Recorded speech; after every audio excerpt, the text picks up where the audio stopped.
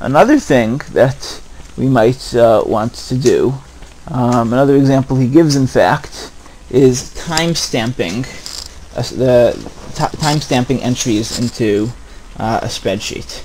So to give an example, here I'm going to go to sheet 3, go to 200%. So let's say here is going to be the data in column A, and here is going to be the timestamp in column B.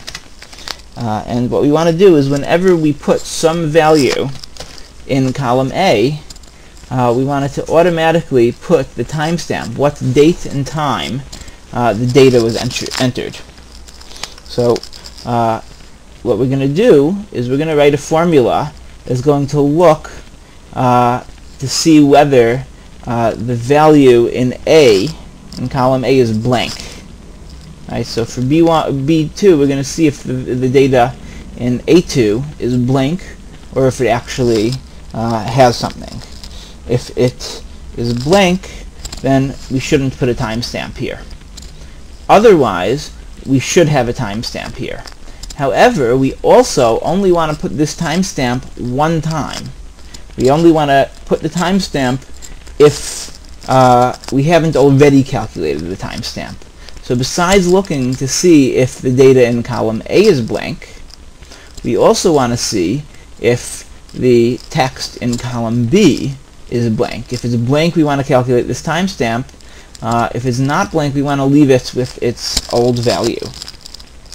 So the way that we do this is we have the following formula. I'll say as follows: equal if, and what am I going to look for? I'm going to say, I'm going to ask, is blank of A2? Right? In other words, has data been entered in column 2? If it is in fact blank, then comma, the value should be quotation mark, quotation mark. Basically, it should be blank. So that's the value if blank is true. Now, comma, then we have the value if it's false. And here we're going to feed another if into this if. So instead of just having some kind of value that's always going to be there, we're going to put an if. This if is going to be whether the data in column B, whether the text in column B is empty or not.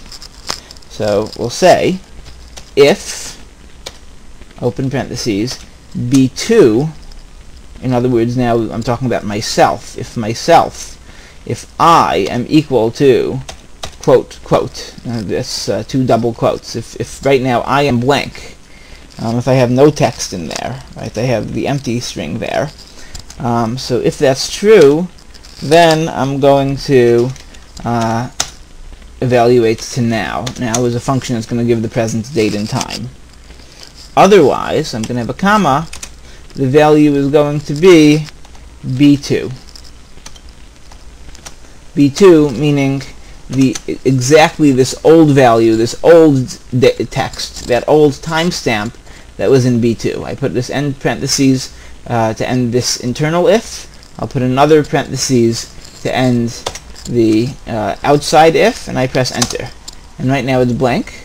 I'm going to take this formula and I'm going to drag it down to a whole bunch of other entries, let's say up to B22. And now I go back up here, and let's say I'll put some data in A1. I'll put a 45, and I press enter. And it didn't calculate it for me automatically. I would have to press F9 here to manually calculate it, and it puts this timestamp here. This is showing this timestamp in as a floating point number. There's an integer component beforehand, which is the days, and floating point portion, which is the portion of the day, which is hours and minutes.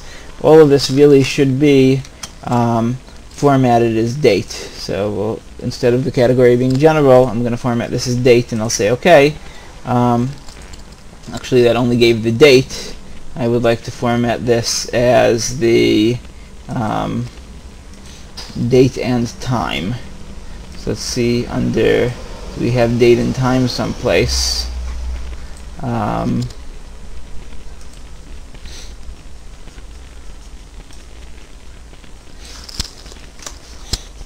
We would want to format it as a long date. basically. So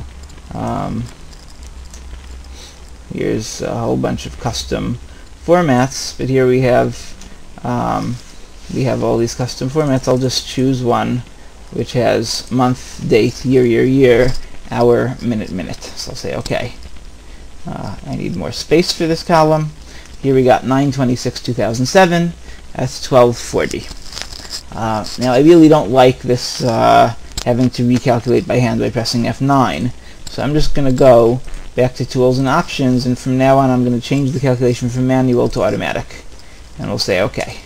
So now every single time I type in some kind of data, is going to be calculated. If you look at the bottom of my screen here, it's now no longer 1240, it's 1241. So if I now type 3 in here, so it just turned to 1242. See, the timestamp is 9/26/2007 as 1242. Did it recalculate this first portion? No, it did not, because it already had some kind of value in it. And we explicitly said, if I am blank, right, if I'm equal to quote, in other words, if I have no text inside of me, only then do I calculate to now. Otherwise, if I already have text, leave me alone. So I'm going to be equal to myself. Okay, and so you could continue to do this, and you'll have a timestamp for all of your data without having to look it up by hand. Okay, so that's another example.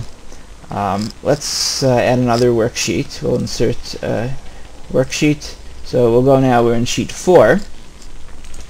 And another nice example is calculating an all-time high value.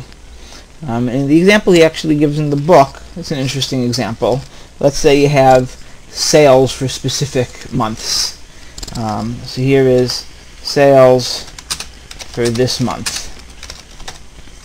And then we're going to have a list of salespeople, followed by how much they brought in sales, or yeah, let's say, or how many units they sold. It doesn't matter. Some kind of value like that. So let's say here we have Bill, and we have Jill, and we have Wendy, and we have Bob, and we have Jake. A whole bunch of different salespeople. And let's say Bill brought in 50,000 this month in sales. Jill brought in 60,000 in sales this month. Wendy brought in $42,541 in sales this month. I'm just making up these numbers. You could type in whatever values you want. 43,122, and Jake brought in 12,000 in sales. So here are a bunch of salespeople and the amount they brought in. And we would like to know the maximum of what they brought in. So it would be nice to know the maximum that each of them brought in for this month, but it would also be nice to compare with their all-time high, how much they made for all months. So let's say every single month, we don't really care about the old figures so much. This is we could save that in some other spreadsheet. But here it's just the sales for the present month, and you want to know first of all who the all-time the maximum of all of these numbers, but also compare it with the old value. So let's say at some point, let's say last month, somebody had sold 10,000, and that was already calculated in here as 10,000 as being the all-time high. Or it could be that the all-time high was 100,000.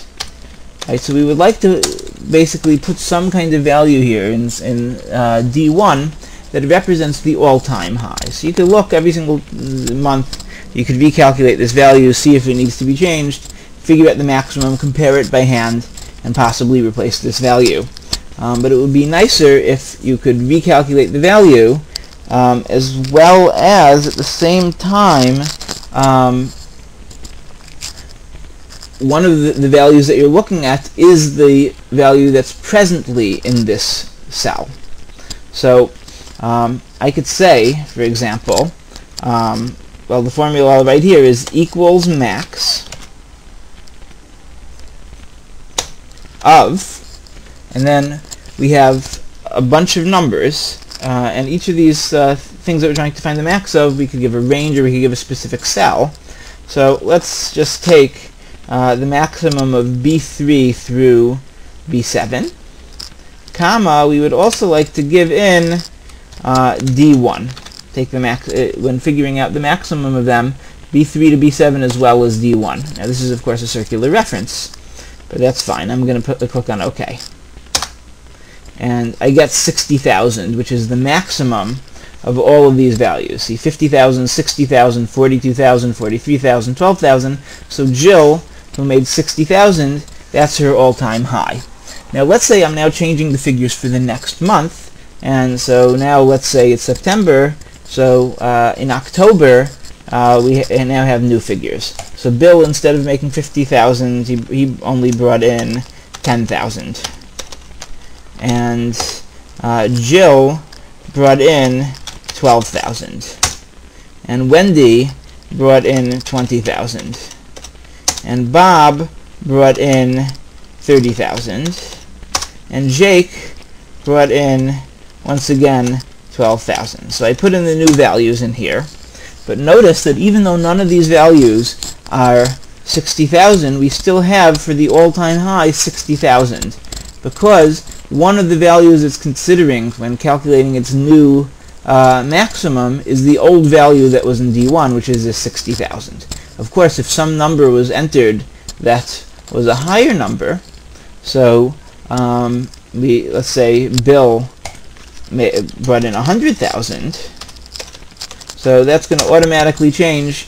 D1 is now going to have 100,000. So it's kind of like if you're playing a computer game and you get you could get on the high score list, and they often show the highest score ever. So that this is a way of accomplishing it. Once again, that formula that we had was the maximum of all these values that we want to find the maximum of, plus, so we have a comma, the cell itself where we're storing that value.